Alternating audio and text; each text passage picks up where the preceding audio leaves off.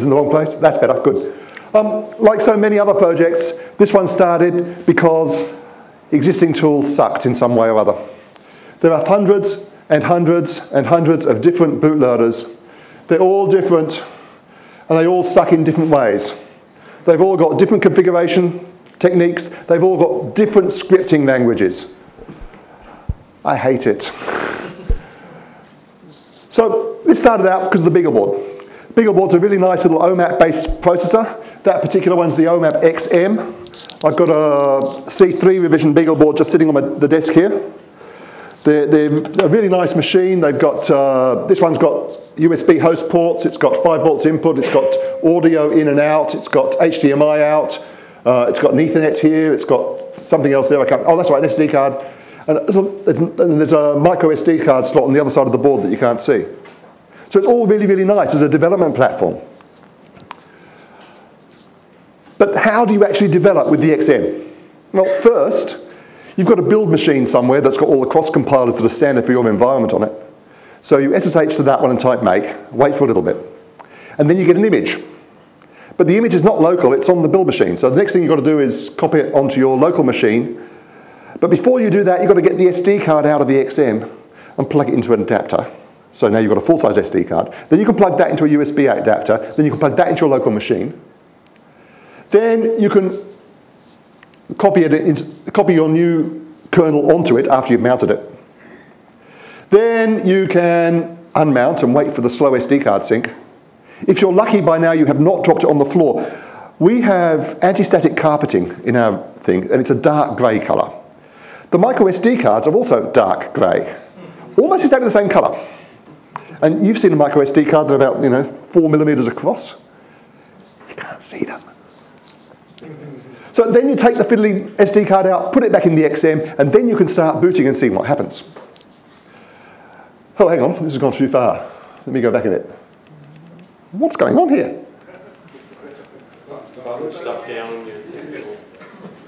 Let me go backwards. It must be a lightning talk. Yeah. Light speed talk. Anyway, let's go backwards. You've seen all this stuff now. You've seen all my jokes. Stop! Okay. I'll go slowly. I've seen a lot of people having this sort of problem. And then you do it again and again and again. It's like the hokey cokey. And at my age, if you've got to knees bend all that time to get the SD card off the floor, it's a real pain. So the XM's got an Ethernet card. Hooray! But the Ethernet's connected by USB. And U-Boot's USB stack isn't up to driving a network in the version that actually works on the BeagleBoard XM. So you can't do a TFTP boot, which would be ideal. And that's where this project started. I want to be able to script in a scripting language that's standard, like Bourne Shell, TFTP boot across a network on the BeagleBoard.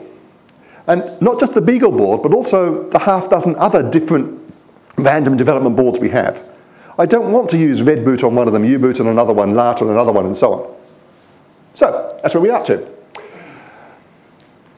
We also want to be able to boot automatically and run automatic tests. We want to be able to boot unattended, so at 2 o'clock in the morning after the daily build's going, we want to run a test suite. And we're mostly doing kernel-embedded development, so we want to replace the kernel each time. The alternatives. U-Boot talks Kermit. Yeah. There's also patches to U-Boot that lets you use DFU, the device firmware upload utility. I've found that that varies significantly on the quality of your USB cable. And if you've got a good cable, you'll get maybe 3 out of 4 uploads that are good, and the other one's not. If you've got a bad cable, you might get 1 out of 10 uploads that are good, and the rest are bad. Is there no error correction in that protocol? Sorry? Is there no error correction in that protocol? Is that what it is? I don't know. I haven't actually looked into it that closely. The question was, is there no error correction in the protocol? I believe there is, but it does it at the end. So you've done all your upload, and then it says bad image. So, what does a bootloader actually do? Well, the first thing it does is it does some kind of initialization of the hardware, enough that it can load a kernel and RAM disk off some attached device. And then it might provide some interactive choice of kernel. You've seen GRUB, it's got, a nice menu. U-boot doesn't have that. You've got to instead name explicitly which kernel file and which init file you want, and I'll show you that later. It might be split into several stages, and we'll see that in a minute too. It may need to talk to disk or network or SD card or NAND flash or NOR flash or whatever. Doesn't matter. And eventually, once it's got everything into the memory, it can transfer control to the kernel, and the kernel can go on from there. This all sounds fairly easy, right? I mean, the bootloader's got device drivers, but so has Linux. The bootloader has file systems and understands some disk layouts, just a few. But Linux has more. The bootloader can talk over a serial line to the user, or sometimes via a GUI. If we're backporting all this code from Linux into U-boot, why bother with U-boot? Yeah. And the bootloader can boot another operating system. This was a bit that I thought was missing, but it's not. There's a thing called kexec, which lets Linux boot Linux. And this is really cool. Can we extend it to boot things other than Linux? And the answer is yes, it's already there, which is really neat. But, okay, the alternative would be to fix U-boot. First question is, which code base do you start from? U-boot has dozens of Git repositories. The wikis here, there, and everywhere all disagree on which Git repository to start from. And if you've ever looked at the code inside, it's almost, but not quite, totally unlike the Linux internal interfaces. So actually backporting stuff and making it work looked like it was more trouble than it was worth. And it doesn't solve the non-standing scripting language problem. So kexec allows Linux to boot another Linux. Originally, this was designed for big machines. The problem on big machines, well, let's step back a little bit and go back to, say, 1980 on Kodak's Interactive Unix, which runs on a PC-class hardware. It crashes a lot, like Unix did at that stage. And when it crashes, it dumps the contents of kernel memory onto the swap device. Then you can load that onto floppies and send them off to your Kodak engineer, and he can look at them and decide, yes, that's the problem, and send you a patch. Big iron users wanted to be able to do the same thing in Linux nowadays. The problem is that when your kernel crashes, you can no longer trust that great big SCSI layer and block layer and disk driver to be able to write to the swap device or some other crash device. The solution they came up with was to load another kernel into a predefined area of memory, and then on crash, boot into that one, keeping the rest of memory constant. That kernel then has known good drivers, so it can read the rest of memory, do whatever compression it wants to, and write it out to somewhere, so that when they boot back into the main kernel again, you can see all your crash dumps, all your D-messages, and all that stuff. Also good. When you had this, we suddenly realized you can use it to make booting faster. I don't know whether you've ever tried to boot a 1024 processor machine. It can take hours. Well, halves of hours anyway. It's a truism. The more powerful the machine, the longer it takes to boot. Your little embedded system boots in a few seconds. Your laptop boots in maybe a minute. Your desktop takes 2 minutes, and your server takes 10. And then when you get to the really big end, it takes much, much longer. So, the way it works is there are 2 user-space tools which correspond to 2 system calls. kexec-L, you load the kernel and the initial RAM disk and maybe a kernel command line into memory. kexec-E then executes the saved kernel. And there's other options for doing the crash dump kernel, which I'm not going to go into. Why is this going wrong? Batteries? Yeah, it could be batteries. I've got another one somewhere. In the meantime, we'll do this. So, the ARM kexec does this. First of all, it shuts down devices and unmounts any file systems, this is the kexec-E, in some orderly way. It then copies the stashed kernel into contiguous virtual memory. because when the kernel boots, it expects to be like that. It then switches to, it turns the MMU off, relocates the kernel into the location it expects to be in, and then passes control to it. So that's all fairly straightforward. Oh, the other thing it does is set up A tags and sets R0 and R1. The way that the ARM kernel works is on an ARM system, you haven't got a BIOS. You can't query the thing to see what's attached and what's not. So hard-coded into Linux is a list of all the platform devices that you expect to find on a particular board. So on the Beagle, you expect to find the USB host, you expect to find all the OMAP peripherals, and you expect to find a few other bits and pieces. And you know where they are in the address space. And all that's hard-coded into Linux. So in register 1, there's a board ID tag. Sorry, no, register 0. Register 0 contains a board ID tag that says what sort of board you've got. Register 1 points to the address in physical memory of an A tag structure, which is just a tag data structure that contains information about where the initial RAM disk is in memory, where the command line is in memory, how much memory you've got, and all that sort of stuff. All right. So that's all it does. Yeah, I hate this. Here we go. This brings us to the Sharp Solver's collie. Unfortunately, I left my collie in the hotel. But this device also uses this kexec system. It's only got 16 megabytes of flash. And flashing that memory is error-prone and fiddly. You have to pull that thing down and there's a keyboard behind there. And you've got to hold down the C and D keys with one hand, and then I'd find it easiest to put a stylus in my mouth to push the reset button. It's fiddly. And it's also error-prone. You might get 2 flashes out of 3 good, depending. So what I decided to do, especially as the newer kernels would no longer fit into the kernel partition of that 16 megabytes of memory, is take the root and kernel on the SD card that sits in there, and just have a minimal Linux that booted in flash. And that has the kexec boot, and that's where the kexec boot project started. Very collie specific to start with. It does a few more things now. All that thing does is search the SD card and a compact flash card, if there is one, for a directory called boot. And if it finds one, it'll boot the file called zimage that's inside it. It's pretty limited. It uses the kexec system call, like we said. So this is the process. The ROM boots the flash, then the flash runs kexec boot Linux, which looks at the SD card and boots the final kernel. That way you only need to flash once, and after that it's just a matter of pulling the SD card out and putting the data on it that you want. This sounds really nice, doesn't it? It's got a few limitations. You can only boot off SD cards and CF cards. It's very collie specific.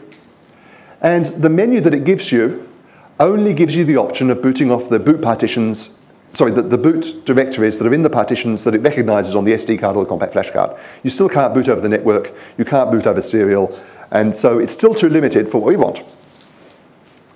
So, let's look at the Beagle boot. This is a 3-stage bootloader. Again, the ROM starts up. It then looks for MLO, the X loader. At this point, you've only got 64K of memory, of read-write memory, which is the stuff that's on the OMAP itself. It looks in the flash partition for the magic number. There's some NAND flash on the board, if you've got a Beagle board C3. And it looks for the X loader in there. If it finds it, it loads it into SDRAM and then executes it. That's MLO. What MLO does is it looks for U-boot in the next partition on in the NAND and then transfer control to it. That then gives you a serial console that you can type at, or you can script it using this magic scripting language to say boot off the SD card or boot off NAND, because you've got another partition there to play with. There's a little push button up there. If you push that, it changes the order in which the ROM looks for the X loader. Instead of looking for it in NAND flash, it'll look for it on the SD card. So you can boot the X loader from the SD card. If you're on the XM version of the Beagle board, which is the one that I showed you earlier with the Ethernet on it, you don't have any NAND flash, so it will just boot off the SD card always. So, this all looks nice. We want to change this. So what the ROM does is it initializes the 64K SRAM, it initializes a few of the clocks and voltage regulators on chip, it initializes the NAND and the MMC if it needs to. It'll only initialize one of them typically. It'll initialize the NAND if it's booting from NAND and the MMC if it's booting from MMC. It looks for the MLO, loads into SRAM and runs it. MLO identifies what revision of the board you've got, because different revisions have got different amounts of DDR RAM. It then sets up the clocks for the DDR RAM. And after this, we've got 256 or 128 meg of RAM to play with. Much nicer. Looks for a file called uboot.bin, either in NAND or on the MMC card. Loads it and runs it. Uboot initializes some more clocks. It provides the hush command interpreter, which you can script at. And it can boot from MMC, NAND, or via Kermit. There are some versions that can boot across a network, but not the version that runs on the BeagleBoard at the moment. So what does Linux need? It needs to be in memory. You can execute in place if you're in ROM or in NOR flash. At the moment, for various reasons, you can't execute in place from NAND flash. You need to know what type of machine you're running on, whether it's a BeagleBoard revision C3 or a KZM board or a pleb or whatever. You need to know the addresses of the arguments and the initial RAM disk. And maybe you need to know the flattened device tree, which gives you more information about what devices are there if this board isn't a standard one that it already knows about. Other operating systems have other requirements, so we're not going to be able to build a complete one-size-fits-all at the moment. Maybe we can, I don't know. Later. This isn't a new idea. Nishant Menon, in the OMAP tutorial hour 2 years ago, managed to get an execute-in-place version of Linux running instead of Xloader, not on the BeagleBoard, but on a related chip. He had NOR flash, so he could do this. Greg Ungerer at the Consumer Electronics Linux Festival, whatever it's called, I can't remember what CL stands for. It's an embedded Linux conference. He managed to do a similar bootloader for MIPS and Coldfire using Linux. But neither of those projects went anywhere, and I wasn't aware of them when I started this one. So what we're going to do is I'm going to take Linux, I'm going to take the initial RAM disk, I'm going to cat them together, I'm going to put an ATAGS in the front and a tiny, tiny bootloader at the very front of that. This is the tiny bootloader. It's about 10 instructions. All it does is set R1 to the machine ID, R2 to the ATAGS. Because the ATAGS section contains addresses, we need to relocate them to wherever we happen to be when this code's called. That's really, really trivial to do. And then eventually just branch to the start. Trivial, eh? Doing this makes the combined Linux plus initial RAM disk specific to a particular board because we hard-coded that machine ID. But that's okay, you can do that just before you put it into the NAND flash. And then you've got something like this. Exactly the same with the push button and the ROM. Exactly the same with the Xloader. The Xloader enables the extra memory, we can't get rid of it yet. And then we've got this Linux loader thing which can talk via serial or SSH or whatever. And then it theoretically can talk via network or USB disk or whatever. Sounds easy? I wish. So far, I've written a BRAT program which puts the Pico loader in the front, incorporates the BZ image, and puts the RAM disk on the end. I've extended UC Linux to build for the BeagleBoard, so I can build a very, very minimal initial RAM disk. And these are Harlequin cotton bugs. They're beautiful. It's a pity the picture's so dark. This particular picture's from the Australian Museum, but any hibiscus street tree, you'll find them. They're beautiful. First thing, ARM-KExec didn't work. This turned out to be, you know how I said how it turns off the MMU? The bit of code that it turns off the MMU in has to be mapped to identical addresses in physical or virtual space. Otherwise, bad things happen. The ARM-KExec code set up the mappings, but then it branched to the code at its original address, not its new one-to-one mapped address. That was easy to fix with a one-line hack, and 2 weeks ago, Will Deacon's patch, which did it properly and worked for more than just my OMAP, got in, which was really, really nice. So that's fixed now. Next problem. The unbzip code in the beginning of Linux in the bootloader, in that loading part at the beginning, assumes that there's a whole heap of space straight after Linux, so it can uncompress the kernel into it. So I overwrote my initial RAM disk. Yeah, right, okay. That one you can solve. Inside the kernel config, you can specify the source for initial RAM disk, and that can just be a CPIO file, and it will then include that as a binary blob inside the kernel image. And at that point, it knows where it is, so it won't overwrite it. Oh, good. Last problem. U-boot must set up some clocks that are not reset during the boot sequence, but when you do a kexec, they're turned off. I got to this point 2 weeks ago and decided, ooh, I'd better write the talk now. So I stopped working on it. Yeah, so I still can't do TFTP boot, which is one of my main aims. The other problem is that Linux plus init ramfus is huge. So, the other problem is that our main development is not for Linux, it's for cell 4. And we can't at the moment kexec into cell 4 because cell 4 assumes, because it's really, really lazy, that all of the clocks and voltage dividers have already been set up by the time its boot section is called. So that's actually a bug in our initialization code that we need to fix, but yeah. So, on the Beagle C3, we have 1.9 meg of NAND flash in the partition which U-boot fits. So I want to fit into that. If I use the best compression mechanism I can with this particular kernel and initial RAM disk, and I tried all of them to work out which one was smallest, turned out to be LZO this time, we start out at 2.3 megabytes. That's good, that's only 400K we've got to get rid of. It's 6.6 megabytes uncompressed, so execute in place is going to be a long way off. Okay, first thing to try and do is to compile the kernel in thumb2 mode. The ARM has 2 instruction sets, the EABI, which every instruction is 32 bits long, and thumb2 mode, where about half the instructions are only 16 bits. So if we compile both the kernel in thumb2 mode, we should get space savings. Yeah? Well, it got down to 5.7 meg. I don't know where all the space is going yet, but it's still 2.1 meg compressed.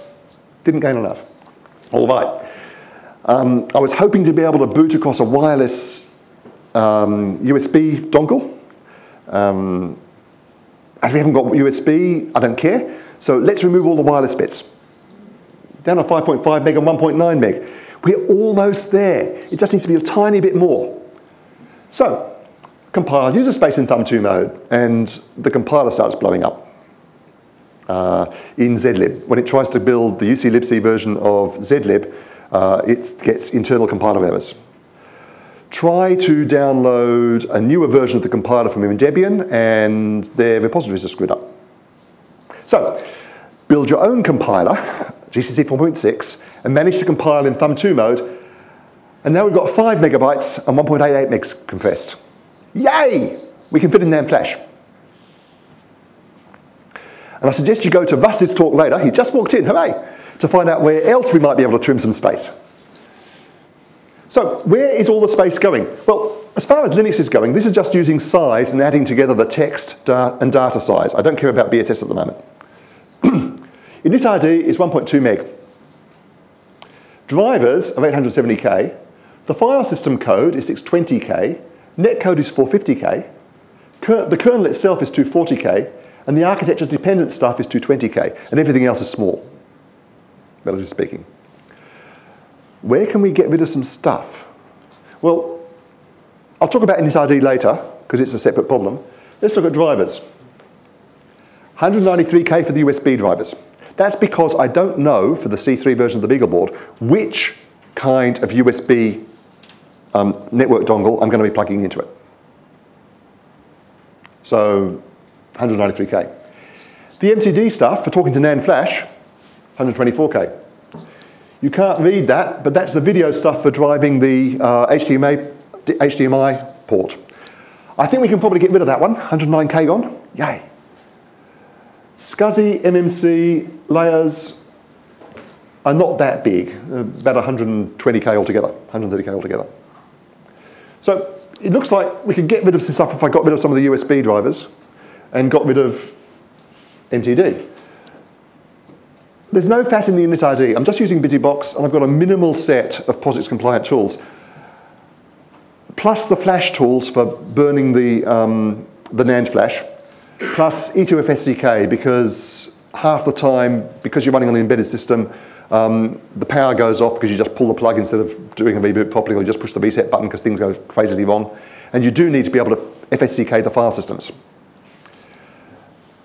On the XM board, where you haven't got any flash, you can get rid of all the MTD stuff and you get rid of all the flash stuff, and that would save a lot of point. But what's the point? You haven't got a size limit on the XM. So the other problem is we've got lots of drawbacks. The new boot kernel has to be built specifically for a platform in order to get it small enough, and so that you can put in those hard-coded machine ID and board ID parameters. But that's okay. U-boot also had to be built specifically for a particular thing. -U-boot has fixes to work around buggy for hardware. These fixes need to be identified and ported into the Linux code. Otherwise, when you kexec, even if you use U-boot, if you then kexec from the kernel you used U-boot to get into and into a new kernel, the new kernel can't see the USB host, it can't see bits of the video display. Yeah, it's pretty bad. It's huge still, and it's much, much slower to get to a prompt than U-boot was. I'll show you in a minute how it all works. So what next? For ARM, I want to finish BRAP. I want to fix it up so that we can move the initial RAM disk somewhere other than directly adjacent to the kernel. That might mean sticking it before the kernel. That might work. I'll experiment and find out. Extend kexec to handle other than Linux. That's probably going to mean not going through the full shutdown sequence, but leaving some clocks and voltage dividers set up so that operating systems that expect those to have been set up by the bootloader actually have the environment they expect when they get there. It also means finding out what, say, WinCE or whatever needs in terms of a ATAGS-like thing and setting it up appropriately. I don't know what that is at the moment because I haven't tried it yet. The other thing I want to be able to do is store some environment in flash. Or even on the XM, even though you haven't got any NAND flash, there's some flash available on the I2C bus that you can talk to. It's not very big, but it's enough to install some environment variables to control your boot process. I haven't done anything about that yet. And finally, attempt to shrink Linux init RAM even more. U-boot's 300K about. The kernel init RAM I've got is around about 1.9 meg. It's huge. And finally, on other platforms than the BeagleBoard, examine execute in place ideas. The idea here is if we can do execute in place, we can get rid of the Xloader as well and start just with that 64K of static RAM that we have during the very early boot, and then initialize the DDR memory ourselves and relocate ourselves into it if we need to. But so far, we can't do it. The other thing that'd be interesting to do, investigate SMP issues. kexec has had a checkered history of whether it'll boot into an SMP system on ARM. I believe the problems have been fixed recently, so you can use kexec on the Panda board. There was a whole swag of kexec fixes that went in about 2 weeks ago into the Linux mainline.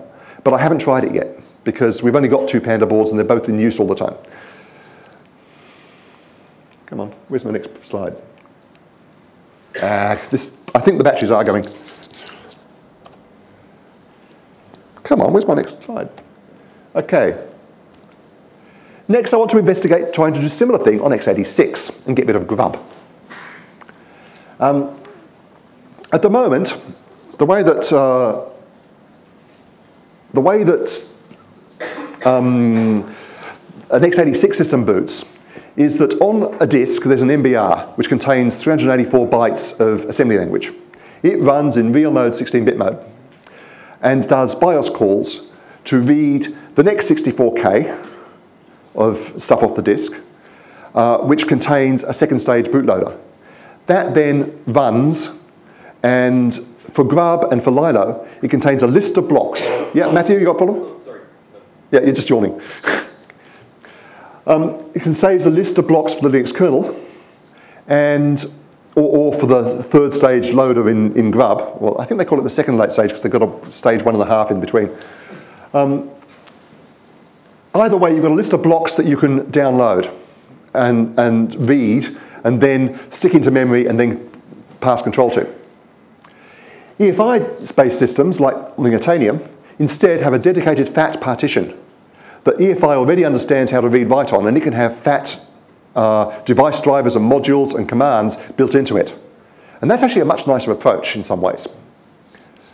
So maybe we could put the image before the first partition, or we could use separate partitions.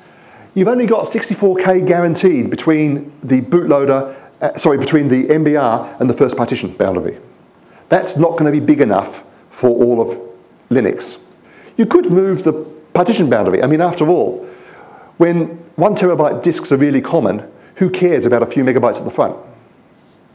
Or it might be even better to use a separate boot partition, because then it's explicit where the thing is. And if it's fat, it's simple enough for your boot services to be able to read it. Sorry, Matthew. So you would look something like this. You've got your boot image at the beginning, either in a separate partition or in the stuff. And then your MBR can just read that. It's a big contiguous chunk, so it's easy to read, and you just transfer control to it. Are we having fun yet? So where do you get it? I'll be releasing it as soon as I've done a little bit more control tidying up, probably as patches against UC Linux. What I want to do now is give you a demo. So let me plug the BeagleBoard in. We're now talking to the U-boot. And what I need to do now is tell it that I've got an MMC card. So I say MMC init. I can't spell. MMC. Oops, I've got the wrong version of U-boot on there. It's MMC space init. Okay? Now, just because you've initialized the MMC card doesn't mean it can actually talk to it. The first thing you've got to do is make it talk to it. The easiest way to do that is to ask for information about the MMC card. Okay, we've got an MMC card there. Now, we can load a kernel into memory. What's the magic thing for that? Fat load, MMC 0. That says load from a FAT file system on MMC partitions number 0. You could actually put a colon 0 there as well, but I don't care. And we're going to load it at some magic load address. And I'm going to load a file called uboot.bin, which happens to be my fake Linux thing. Now I can go to it.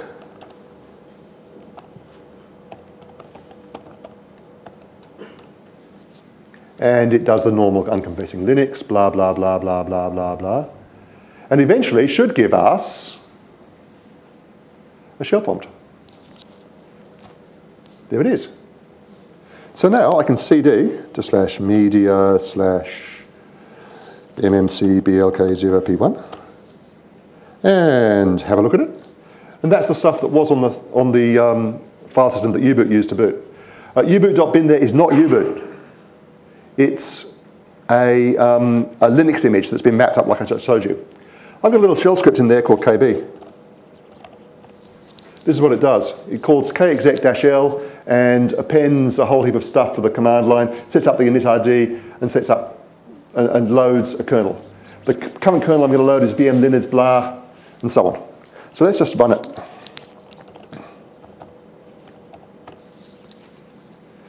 I've commented out the kexec, so let's just run that ourselves. And it runs. And this time we're running in a full Linux environment instead of in busybox blah. Takes a little while sometimes. Hey, it seems to have hung. I don't know why it's hung, but you can see this principle anyway. I'm going to push the reset button, and this time I'm going to hold down the user button, which forces it to load instead of that uboot.bin. So we go straight into there. Hey, that wasn't uboot, that was Linux. And we can do the same thing again. So now we've got this is the pre-boot Linux version.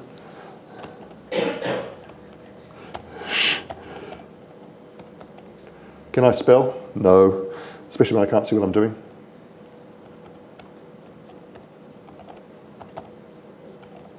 I've probably got this set up wrong. I've been running so many experimental kernels and user spaces that it's probably got an experimental user space that doesn't boot on the card. And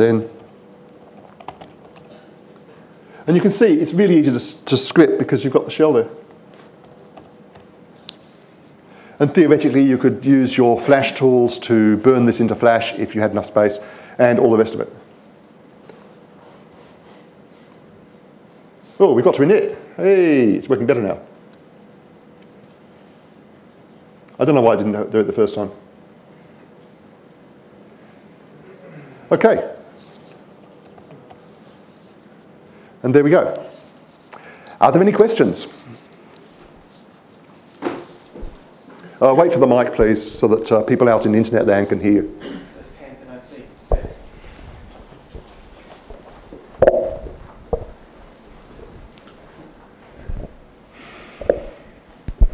Hi, just wondering where the 1.9 megabyte limit came from, your target for the ARM size. Sorry? The 1.9 megabyte limit that you were aiming for yes, at the beginning? That's because of the partition table in the NAND flash for the BeagleBoard version C2 and C3.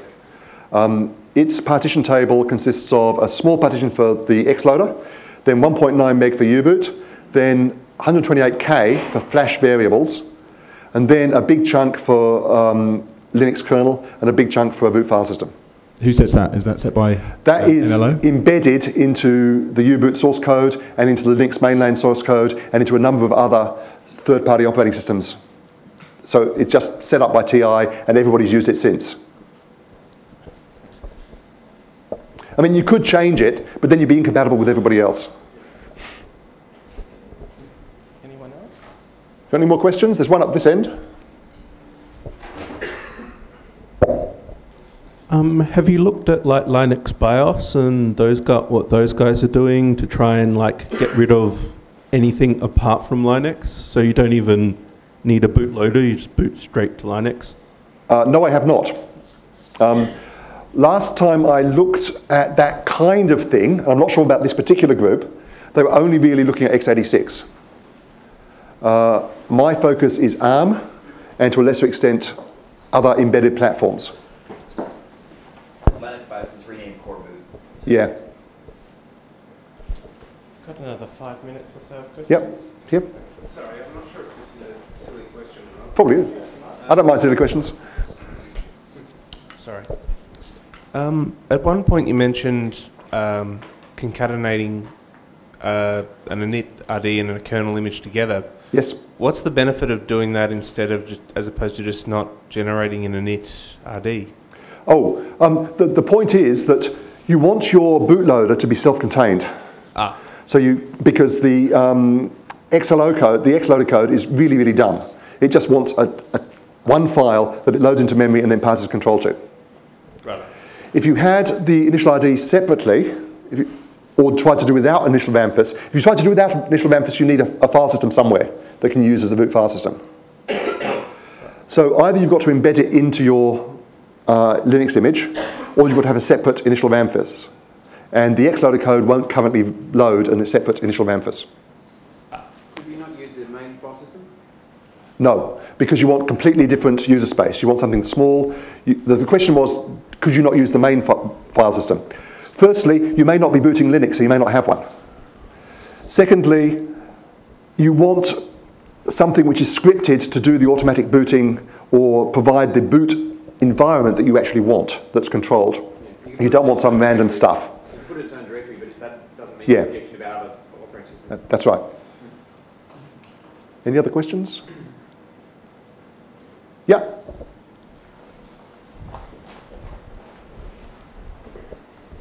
Are the problems with the clocks missing part of the shutdown from kexec or part of the boot up in the new kernel? Both. Ideally, Linux would not rely on what U-boot has set up. So Linux itself should set up clocks.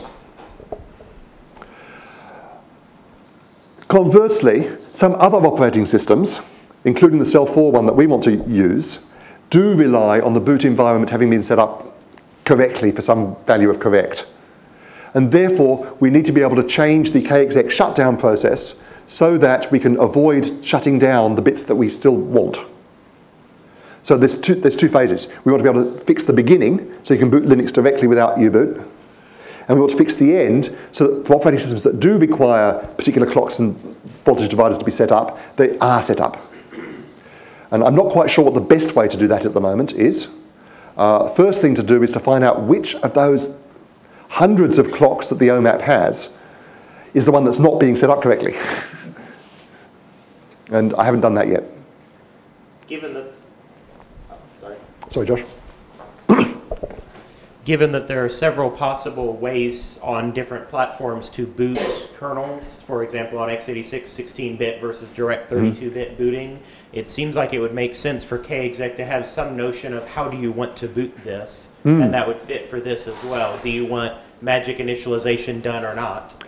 That code is already there because you can already boot preserving the environment, as it were. So there's at least 2 flavors already of boot, and there's no reason why we shouldn't add more.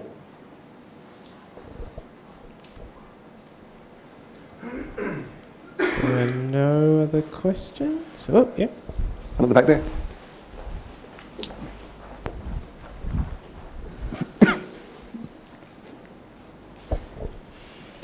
You keep talking about making it possible to boot other operating systems. Yes. Other than Linux. Well, you're not going to be booting Windows 8, so nope. Which ones are you planning on? Cell4 and various other Cell4-like things. Possibly WinCE, but we haven't decided yet. Cell4 is the one we really want to be able to boot. It's the secure embedded L4 that is our main research focus.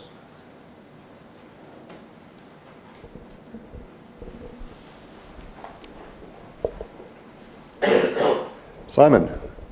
Yay, the kexec tools maintainer. I was just wondering if a different approach to the clock problem might be to initialize the clocks in purgatory, which is a shim that goes between the 2 kernels, rather than to make potentially invasive changes to the shutdown path in the kernel itself.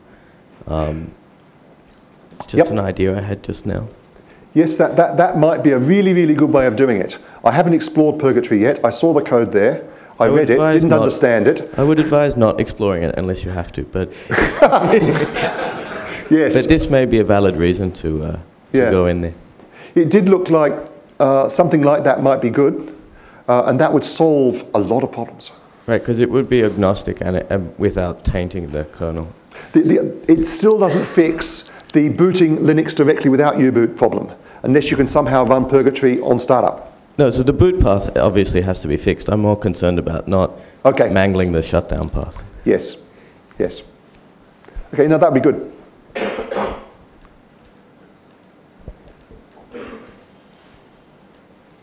Okay, I repeat, are we having fun yet?